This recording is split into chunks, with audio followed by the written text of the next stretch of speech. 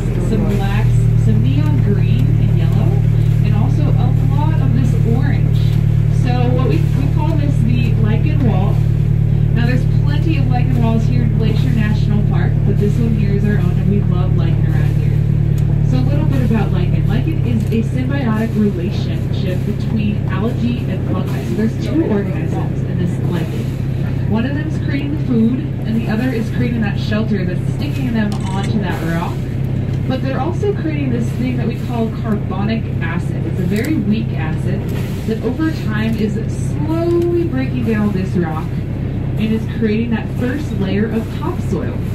So if you're looking at all that vegetation growing on that rock, there's some mosses, some grasses, some ferns, some flowers, and all the way up to those trees. They're able to grow on this rock because of that lichen creating that first layer of topsoil. Now lichen can only grow in a clean air and clean water environment. So if you have lichen around you guys where you live, you're very lucky. It's super awesome. It's a good teller or sign that you have clean air around you. Now lichen is also the major food group for our mountain goats.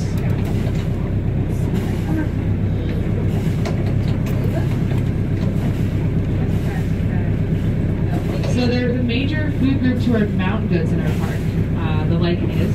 And so unlike most animals in our park that go out of the park down south to get out of the winter and the cold, these mountain goats are actually climbing up to the tops of our peaks. Now some of our peaks are about 10,000 feet high, pretty tall, and they're going up to the cliff sides of these peaks. That's because that's where the wind blows the most and is blowing off all that snow and exposing all the lichen that's on the rocks. So they go there to eat the lichen. And some say that goats like lichen a lot. Alright?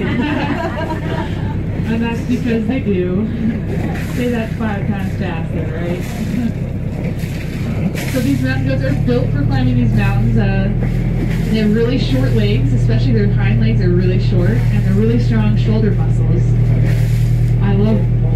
That's awesome. Yeah, they're really cute but kind of funny looking animals. And during the winter, they actually have massive fur. They have about a thick fur about 8 inches thick during the winter.